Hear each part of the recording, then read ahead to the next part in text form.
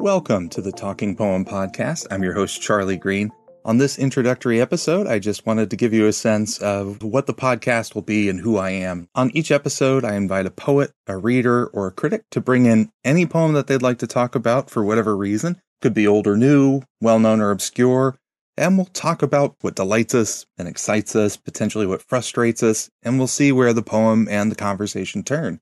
In each episode, there will also be a little bit of silliness because I can't help myself. This will take the form of a poetry game. Sometimes we'll talk about what we like in poetry readings. Other times, a poet will read a poem of their own, and then we'll talk about that. I'm really excited about what we're going to do. We've got some great episodes coming up on A.R. Ammons, Catherine Barnett, Adam Zagajewski, Anne Sexton, and some great guests too. The main reason I'm starting this podcast is that in my classes, I really enjoy talking about poems with my students, but I'm always the one choosing the poems that I know really well and that I've spent a lot of time with, and I'm also directing the conversation. So this podcast is kind of a selfish opportunity for me to let other people do at least some of the work, introducing me to poems I don't know well or haven't thought about in a long time, and having it be much more of a give and take rather than me having a lesson plan.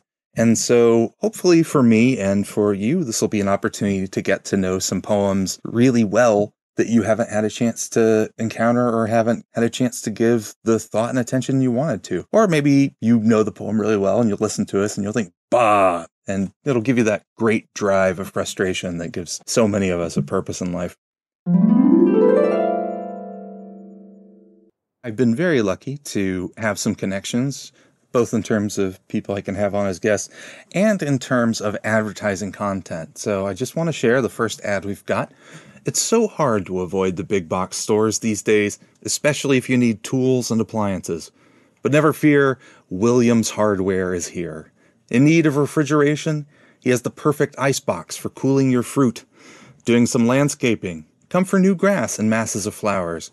And of course, you already know so much depends on a wheelbarrow, and we've got them in all kinds of colors.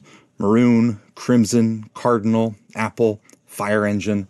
Bring your list to Williams Hardware, and everyone will say you're the happy genius of your household. Thank you so much for listening. Poems live in their readers and among their readers, and I hope this podcast brings some of that to you. So go read some poems, pet some dogs, and support some striking workers wherever you may find them.